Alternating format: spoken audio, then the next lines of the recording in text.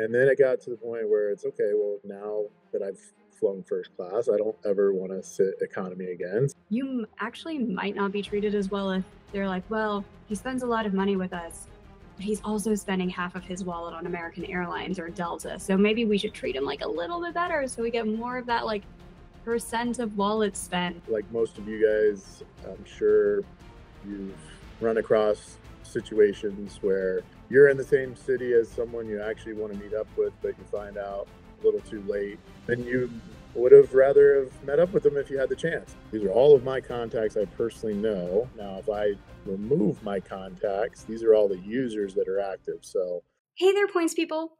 You just heard a clip from Eric Creekmore, founder of the There app, spelled THR. Eric is a former college athlete turned entrepreneur. He expanded a financial firm before embracing minimalism and travel in 2021. He developed the There app, which aims to transcend digital communication barriers and foster authentic connections for professionals, digital nomads, and socialites. In this episode, expect to hear about why Eric even developed the There app in the first place, challenges you might face during full-time travel, how the There app works to connect travelers, and so much more. And if you would like to meet some fellow Points and Miles friends at our next meetup, join us in Washington, D.C. on July 13. Check out the show notes for details and the link to register. Before downloading the There app in preparation for your next trip, you may want to increase your points bank to help cover the cost of your next flight or hotel. One card to consider is the Chase Sapphire Preferred. This card has points that transfer to many different airlines, and it's often a top card recommended for beginners in points and miles. Remember, if you decide to apply for the Chase Sapphire Preferred or any other card, never apply directly through Google. Always use a friend or creator's referral link. And if you are interested in supporting this show when you apply for your next card, check out geobreezetravel.com/cards. And if you're not sure what card is right for you, I offer free credit card consultations at geobreezetravel.com/consultations. And we have links to the Chase Sapphire Preferred Card and the free consultation form for you in the show notes as well. And now, on with the show.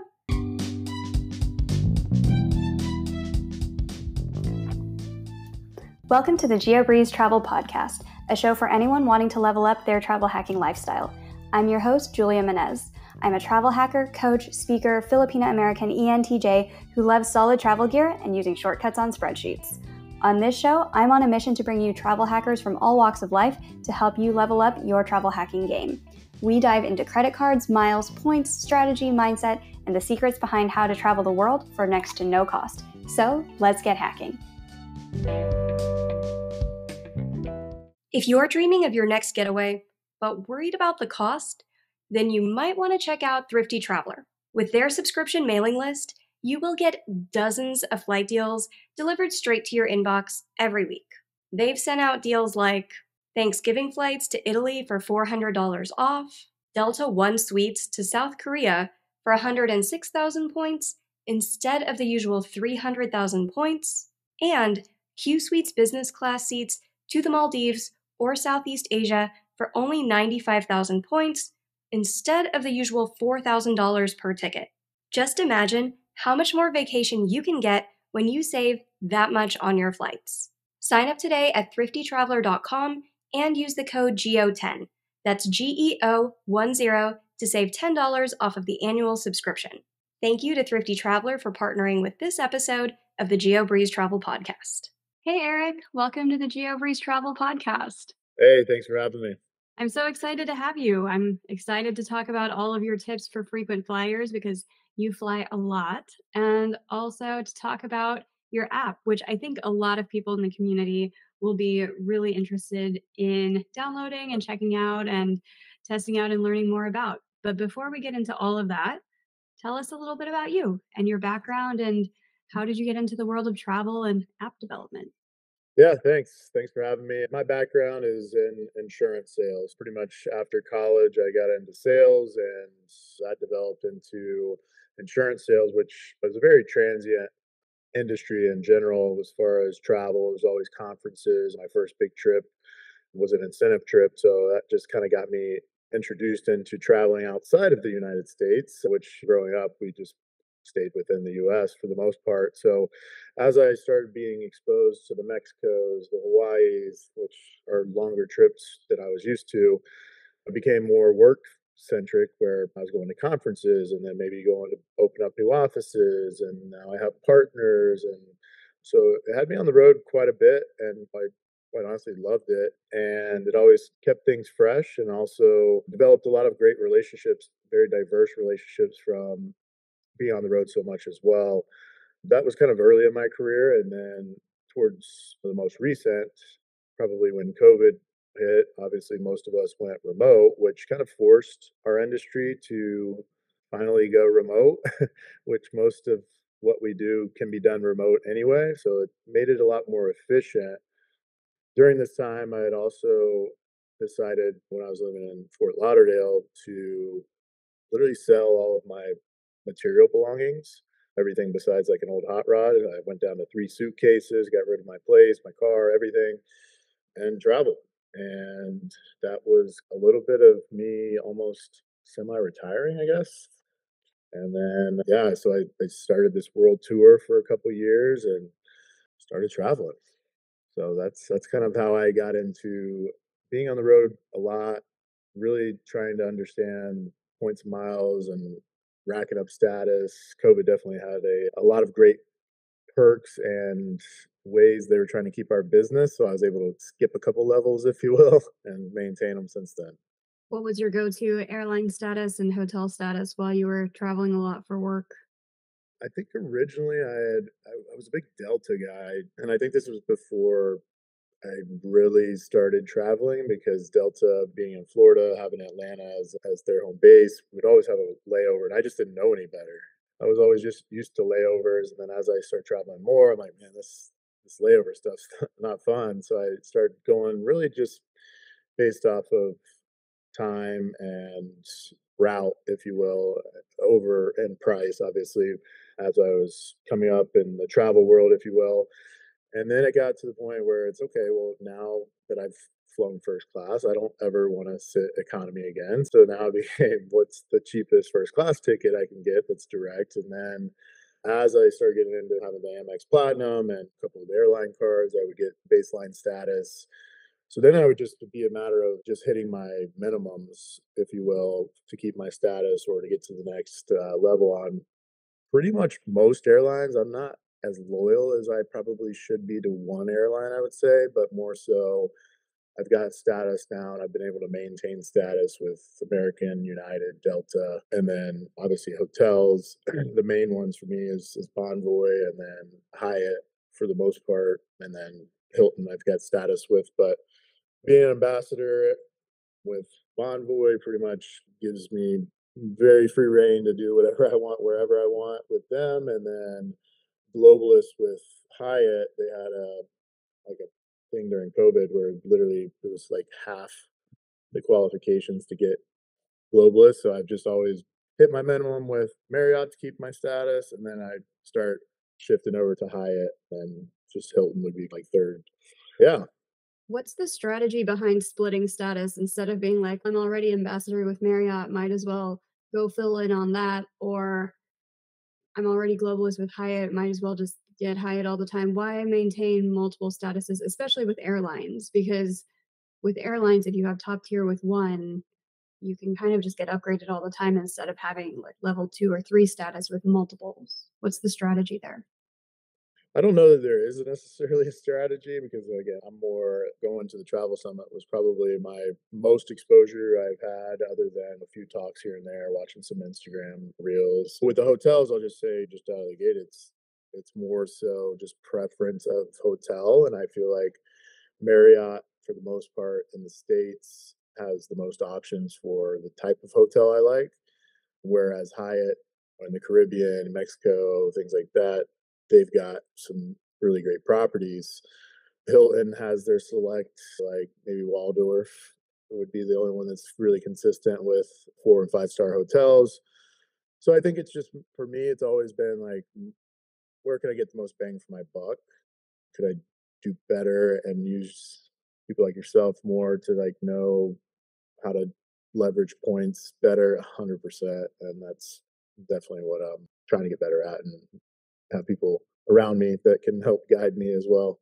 I think when you're traveling as much as you are, though, it makes sense to have multiple statuses because I travel quite a bit. I would prefer Hyatt Globalist everywhere, but Hyatt just has such a small footprint. So Marriott is my secondary, and I'm generally hitting titanium status there. And something else we learned at the travel summit was airlines have this profile on you of like your share of wallet and how much of the pie chart do they take up. And so if United's like, well, he's going to fly with us no matter what. So here we are.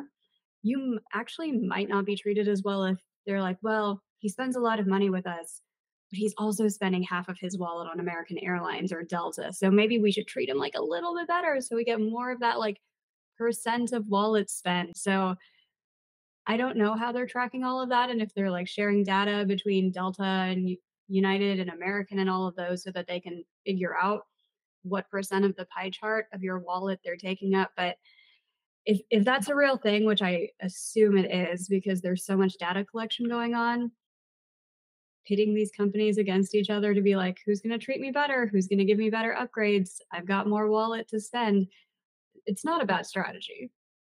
Yeah, that makes a lot of sense, and I'm sure there is something out there. I think another thing as you're talking through it, I'm 6'4" and not a small guy, so I don't really like to gamble with anything that's under 2 hours that I'm gonna get upgraded on first class, so I'm willing to pay, whether it's dollars or miles, on a first class ticket.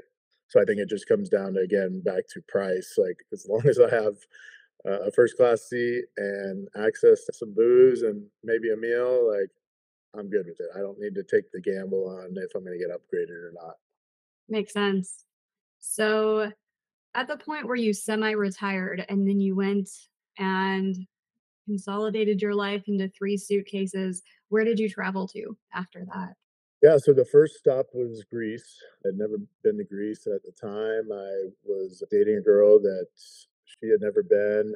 So we started in Athens and then hit the islands, Mykonos, Santorini. Spent, I think, about yeah, almost a month out there. And then from there, we hopped over to Spain. So we did Madrid. We popped over, obviously, to Barcelona, did Marbella, just basically that was more so I had already been just relaxing a little bit after Mykonos and stuff, but from there, this was like actually my first real international in my head travel hack, and I was using skip flags for an international flight.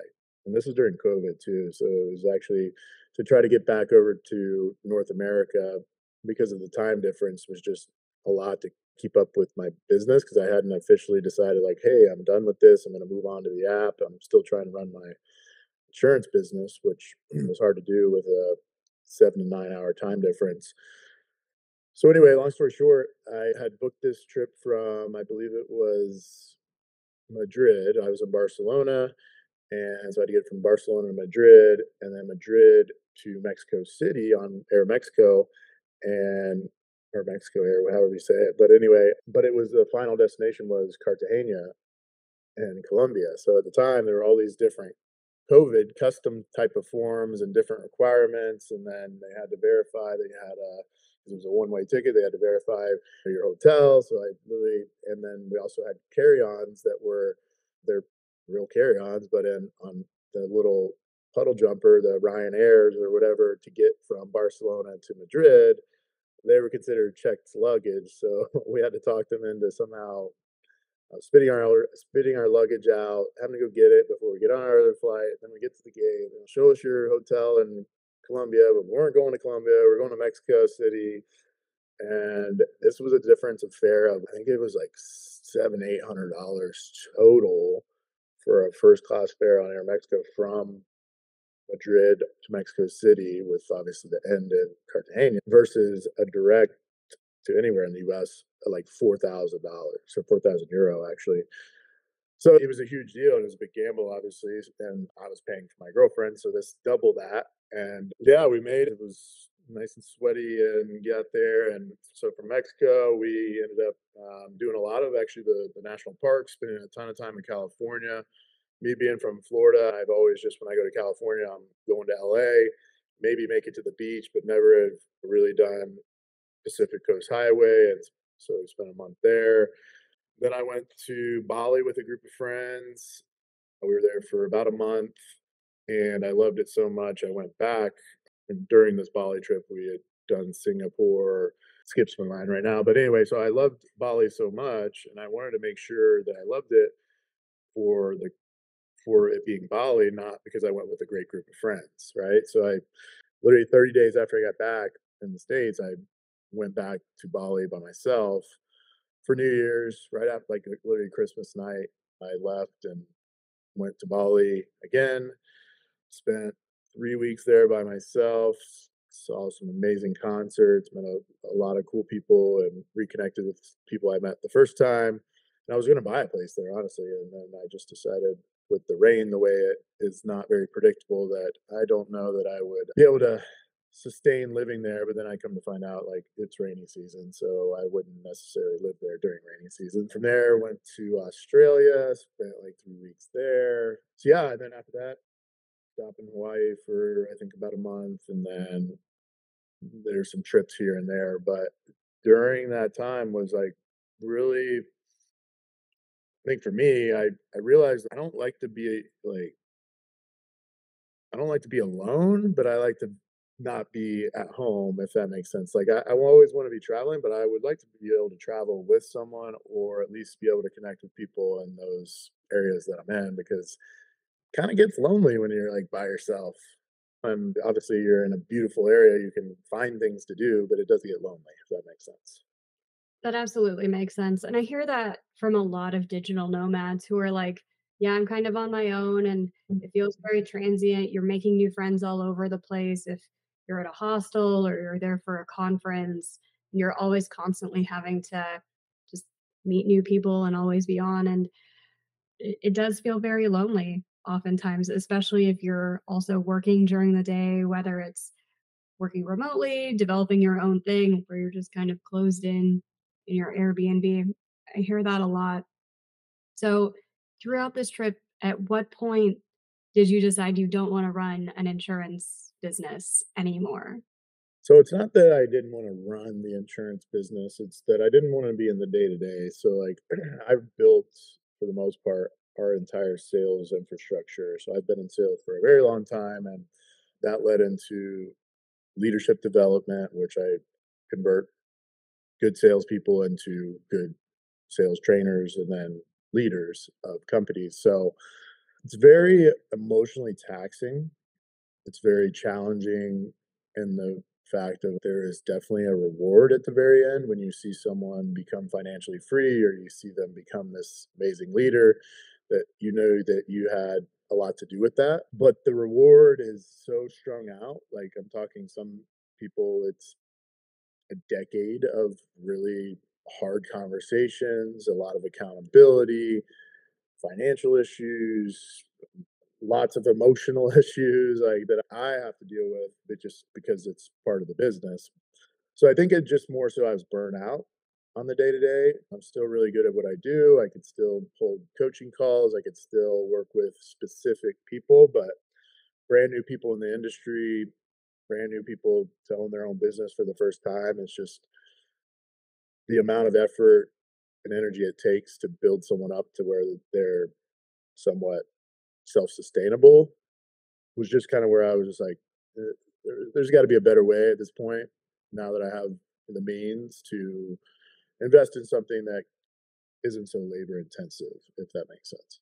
Yeah, that makes sense. So, were you already developing the app, and where did the idea kind of come up with for what you were going to build?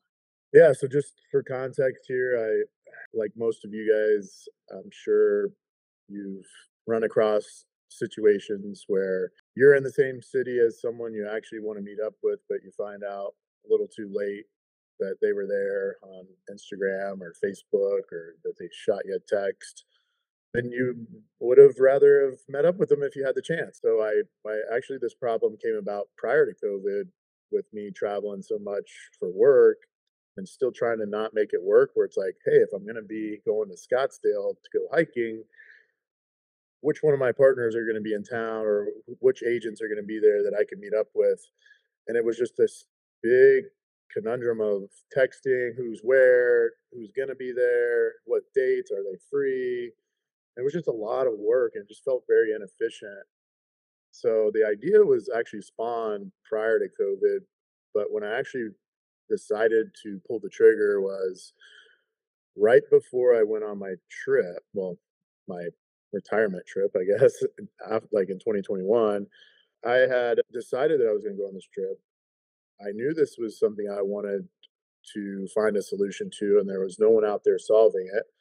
So I decided, I guess more so like looking back on like my father had a bunch of ideas. He had them all written in his black book growing up, and he never did one of them.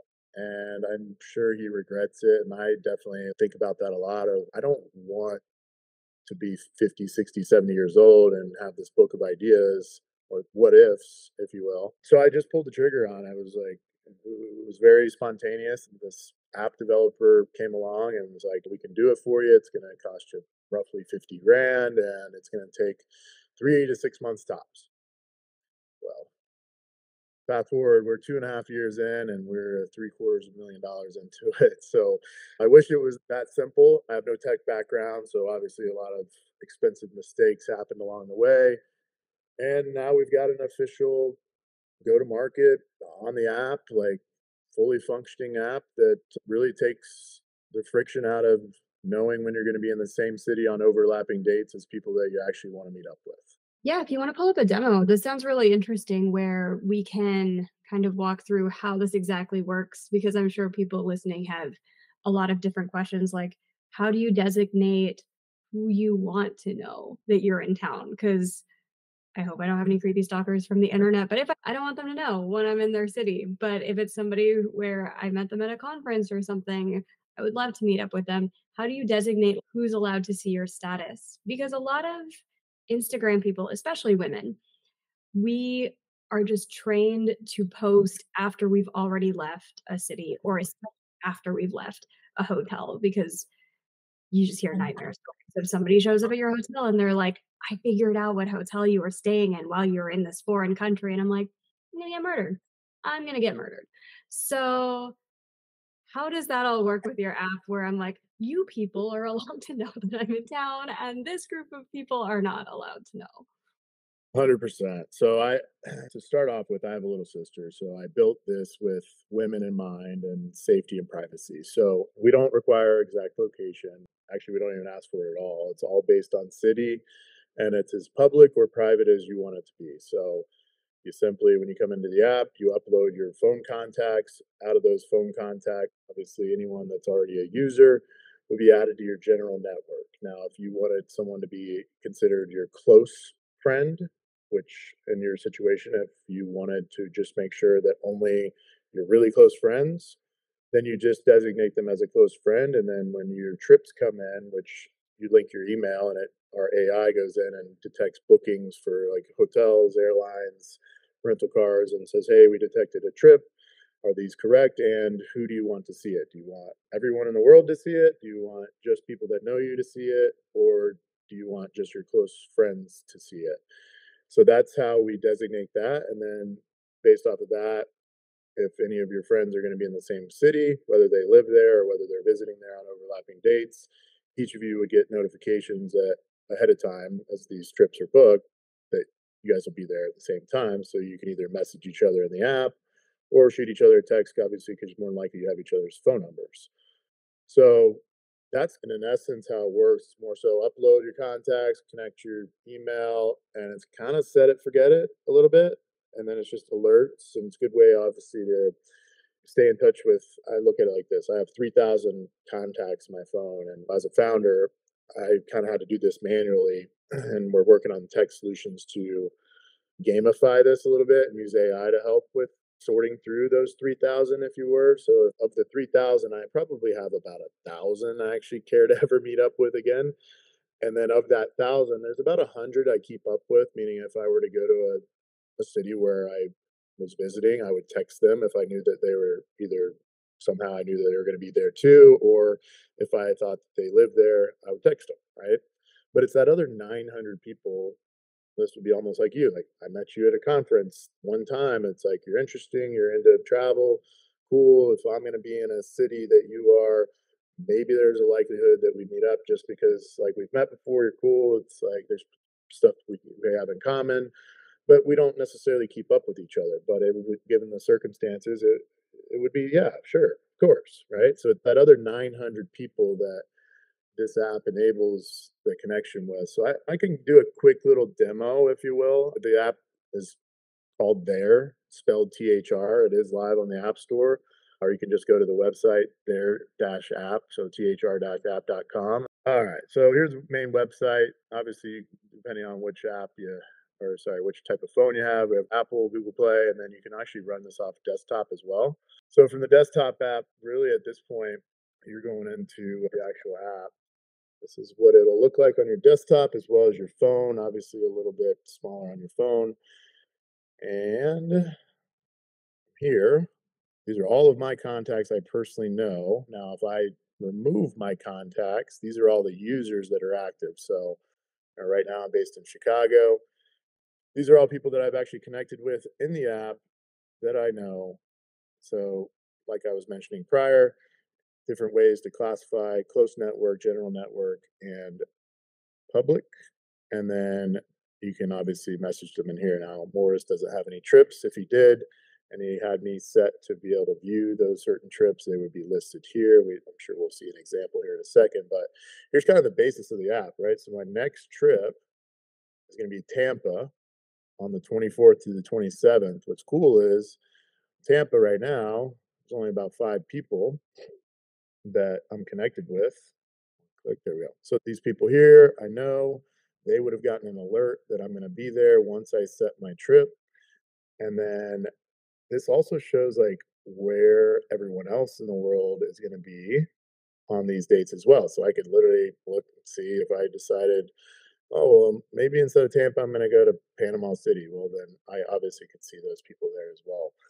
This is based on specific dates, right? Where you're like, hey, where's everybody going to be on like 4th of July or something? So if we were connected in the app and I didn't have any trips for 4th of July, does it always just say I'm in Las Vegas or it just takes my bubble off of the map? Yep. So your profile is based off of what we call our home base or home city, right? So when you're in your account setup, you'll designate, like, for example, mine's in Chicago, right? So it's just think of it like a pawn on a chessboard. So unless you move that pawn somewhere in the future in some other location, it's always going to remain in your home base, right? So when people come to Chicago, I'll get an alert, even if I never traveled a day in my life. Obviously, Chicago's a hub. People are in and out all the time. I'll just get alerts that people are coming and going, right? Now, once I leave, right? So during May 24th through the 27th, my icon will not be in Chicago, it'll be in Tampa. And then same for New York. During the 5th through the 8th, my icon will show in New York. Now, if you were going to be in New York on the 7th through the 10th, you would show up here because you're in my overlapping dates and you would get an alert. So if I'm normally based in Las Vegas and I'm like, well, I'm going to go to Texas for the weekend, but I don't need anybody to know. It's just still gonna show I'm in Las Vegas if somebody else comes in Las Vegas and they're like, "Are you in town?" The app says you're in town. I would just be like, "I'm actually not. I just didn't update my app." 100%. Yep. That Yep. makes sense. And so this will only connect you with people who are in your contacts, right? What if you wanna meet with somebody where, like, you were both at the same conference, you forgot to exchange numbers, but people are like, "Oh, I just wanna connect with anybody else who's, like, in the GeoBreeze travel community or in this other mastermind I'm in." How does that work? Yeah, so there's a couple ways to do that. So you can literally just click the plus button, you go into your contacts, and you can literally like James, I just met at the conference. I don't even know his last name. And then take his number, right? And then if you had his email, great. If you remember where he lived, great. If not, it doesn't matter because as long as you have their number, then you'll be able to hit send add contact, and then you go into James conference, and From here, once you're on your phone, this won't say edit, it'll say invite, and it'll actually pull up your text on your phone, and it'll text James right from there. Hey, it's Eric. I'm inviting you to my network on there. Click the link below, and then it'll bring him right to the App Store. It'll download it, it'll automatically connect us. All right. So now if he didn't have his phone number, let's just say, then he would just need to download the app. He would need to become a user, and then you could just search him as a user. Let's say you didn't want him to have your phone number. You would just search him as a user, and it would show if he was on a public profile. Otherwise, he would have to add you. And then you guys connect within the app, and then you can message each other within there as well. Now, here's another way, right? So we were all at the travel summit. I built this for Prince of Travel because they threw it. Now, in the general chat here, you've got a few different people that were going back and forth. You have Rowan, Tommy. Now, I didn't have Rowan's number. He's in here. I don't even know if I still have Rowan's number, but I added him in here just as a connection, as general network. So that way, if I were to ever be in Toronto, he would get an alert, or if maybe we're going to cross paths at some point, we would get an alert as well. But the cool thing is, as a community in here, we can all chat back and forth while we're there, but then we can also see real time where everyone in this community went afterwards and where they're going to be on my next trip. So if I'm just trying to stay in touch with these people, well, it looks like no one from the travel summit's going to be in Florida on those weeks. Yeah, that makes sense. All right. So let's say that someone like me or somebody who has an online community is like, everybody join this and then like meet up with each other. Do I just build a channel and other people can join it and then meet up with each other there and I just make it public or private? Or how does that work if I'm just like, I don't want random people stalking my people? Yeah, no, it's actually exactly what this is for. Think about Facebook groups and Slack and Discord. Basically, that's what this is, right? Different communities that I'm a part of. Okay, so I have my own community, and that's kind of like the global community, everyone that I am connected with, and my contacts, my phone, obviously. But then within here, I can create a whole community in itself. So if you wanted to create a community just for your followers, your Instagram followers, then just come in, create community name, your followers, what the purpose of the group is, and then people that you want to add that are already on the app. Put your little logo in here, and that's going to create a community like one of these, right? So then from here, you can get in and you can create different channels. So the announcements, that's one-way communication. So anyone that's in this channel as an admin, I'm the only one, and you can set other admins if you wanted. That's just pushing content one way, just to your followers. Now, the general channel, that's typically where all your followers can kind of collaborate and talk about whatever they want to talk about, or you can even lead the conversation if you so chose.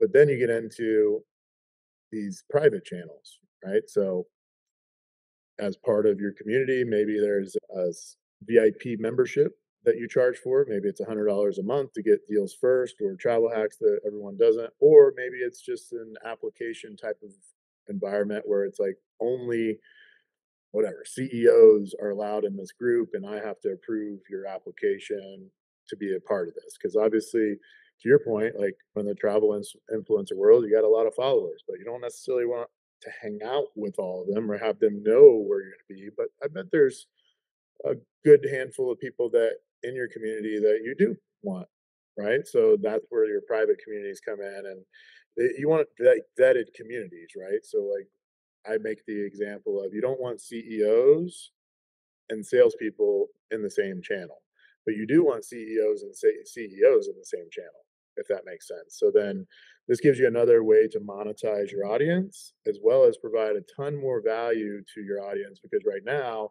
they're watching all the cool stuff that you're doing. They're probably traveling a lot too, but they all have typically something in common, which in this case, I'm assuming is travel, which now your community actually has a place to collaborate, and it's not so hard to like actually meet up, like DMing each other, doing little Facebook or Zoom dates, and then it's like, oh well, it's nice, but I live here and you live there, and it's like, hey, let me know when you're in town, and we know how that goes. That's why this was built. Yeah. No, that makes sense, and I think it makes it a lot easier for people to connect after different events because I've been to so many conferences where I'm like, I wish I could connect with that person later, but I have no idea like how to find them. And I usually just feel weird walking up to someone being like, give me your phone number or your WhatsApp after a conference. It's happened like a Yep. couple times, but usually not. Yeah. So this hinges on you either having them as a contact in your phone or you need to know the first and last name that they're using in the app. Because if somebody kind of changed their name so they're more difficult to find, you're going to have a hard time finding them here, right? Yeah, if you don't have their phone number or their email, then that's the only way that you'll really find them is if you're really searching hard and they have their that's on public, or you're in the same general channel in a community already. Because the way that we're going to build these communities, as we grow, is more so of a top down approach where all communication is going to happen here, guys. Meaning, we've got an entire email list. We're going to create the profiles for you. Just go in, update your profile, and then here's where we're going to chat. So, like, you'll be in the general chat, and people can message you back and forth, and you can block people just like you can on Facebook, but they're never going to have your location unless you accept their requests or you request them to connect. So that way they're either general network or close network, right? Otherwise, they're never going to see anything that you do. They're not even going to be able to interact with you. And that's not, this isn't necessarily meant to be for people that you don't know. It's just to more maximize the relationship that you already have and potentially might be around and in certain communities that you just haven't connected the dots yet. That makes sense. And people won't have your exact location. It's not going to be like a freaking Uber where you're like, oh, you're 5 blocks away on your way to like our happy hour meetup. It's not that. They're just going to be like, she's in Yep, Chicago. exactly. Yeah, we don't even ask for your current location. It's just city only, and you can actually have multiple cities if you wanted to, as of right now. So it's as public as or private as you want to be. Again, right now, since I'm the founder, I have mine visible to everyone. But there's certain times where you can just go ghost mode, and it's just more so this is to keep your itinerary there, and then you can actually go on your here and there map and see who's in town. So maybe you don't want to go there. You know what I mean? So that you can use it as that as well. Makes sense. All right. Well, where can people find out more if they have more questions about the app? Yeah, I mean, I would say that our website is a great tool because depending on whether you're an Android or an Apple user or you just want to access from the desktop, so it's thr-app.com. That also has our Instagram, our LinkedIn, Facebook groups, all within there, as well as a pretty cool teaser video, and then it'll have all of our updates and things to come and all of our partnerships that we're working on. So I'm super excited about it and I appreciate your support, obviously, as well in this. And this works worldwide, right? So if two people happen to be like in Turkey at the same time or in Singapore at the same time, and you can add contacts from all over the world. Correct. Yeah. And so right now it's for download in North America. But again, the web app you can access anywhere in the world. So eventually every country will be available for download as well. But since we're a startup, just starting in North America for downloading the native app. Makes sense. Well, thank you again, Eric, so much for coming onto the show today and sharing your app. And I hope a lot of people will try it out and be able to connect with each other in the real world as well, because that's where the magic happens with Points and Miles meetups. People are like, okay, what's like the secret website to go to learn all of the great Points and Miles tricks? And the answer is in the hallway late at night of some conference. It's not a blog post that anybody can access. It's like at a bar at 3 a.m. and people are like, so fun trick with point. That's where you get the good stuff. I mean, not only the good stuff, but man, I heard some great stories while I was there too. So it's just very, very entertaining stories behind lots of travel always. So yeah, good times. And it's just bringing relationships back. I mean, back to in person, bringing relationships back into business. Like it's just been missing for quite some time. So yeah, I appreciate you having me and thanks for having me on.